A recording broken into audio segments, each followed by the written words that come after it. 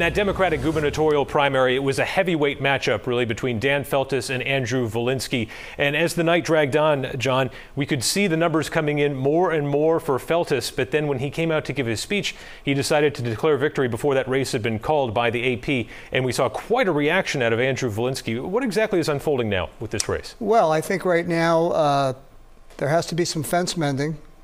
Andru Volinsky said he was going to wait until this morning to see the results before he decides. Tomorrow they're having a unity event, the Democratic Party. I assume by then that Andru Volinsky will come out and will be on board with Dan Feltes, but the fact that Feltes came out ahead of Volinsky and just declared victory could leave a little bit of a bad taste in the mouth of the many supporters that Volinsky has, and Dan Feltes is going to need every one of them to take on and have a chance of defeating incumbent Feltes-Sununu.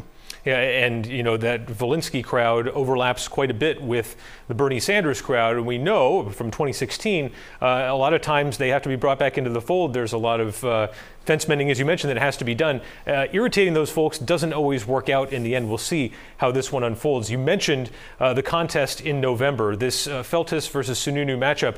These are two guys who have butted heads at the State House for a long time. I think we're going to be hearing a lot about bills that they fought over, obviously the COVID response, but this is kind of the matchup that a lot of people thought we were going to get when this contest first started. Exactly, and regardless of which of these Democrats had won this race, the Sununu campaign and Governor Sununu is going to talk about an income tax, because the Governor Sununu, Dan Feltes' paid family medical leave program, as you well know, is, in his words, an income tax. That's always a matter for debate, but that's going to be a big issue. Environmental issues will be big, and obviously treatment of the COVID-19 pandemic, and especially the governor's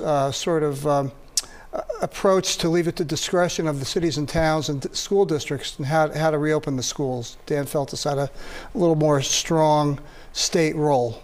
Yeah, I think that you'll see Feltes press on that. Of course, Feltes-Sununu sitting on about $800,000 in campaign cash, as you reported, John, in that last filing period. So it's a behemoth that either one of these Democrats will be going up against. Let's go back to you guys.